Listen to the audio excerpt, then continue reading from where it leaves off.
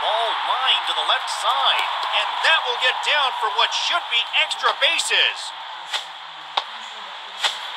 And his speed comes into play here as he hustles into second with a double. George Bell will stand in here. He has a 10-game hitting streak. He'll swing at the first pitch, but it'll bounce foul for the first strike. He'll take a look at ball one. The 1-1. This ball is hit straight towards right center. Going past third and signal to home. And the run will come home to score from third. And the second run will score. And with that hit, 2 runners will come home.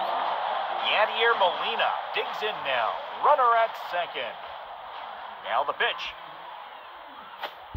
A hit towards the opposite side, and it'll follow down the right line. And that is going to be a base hit. And the run will come home to score from second. And the Red Sox take a 3-2 lead. Here comes. Fly ball left field. Santana there to take it in for the first out. Manny Machado, he's up for another try. 0 for 1 in the ballgame. Here's the pitch. As the first pitch is off target there, it's ball 1. The 1-0. Swung on and carried high in the air out to right center. And that's through into right field for a base hit. Xander Bogaerts will try it again. 0 for 1 here in this one. And the pitch. Foul straight back. And pitch. Swung and popped up high to the left. And he'll have himself a base hit. And the runner comes in from second.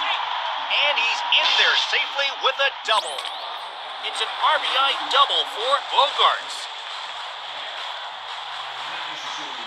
From the stretch. There's a ground ball hit towards third. And a strike. Here he comes. Swung on and driven towards second base. There is 2 down. And the runner comes in from third. Trevor Story to stand in. He flew out his last time up. This is a hard liner to center field. And that'll drop for a base hit. And the run will come home to score from third. And the Red Sox take a 6-2 lead. From the belt, kick and deal. And it is sent the other way, deep right center field. And the threat ends as they record the final out of the inning. We're through 2 innings.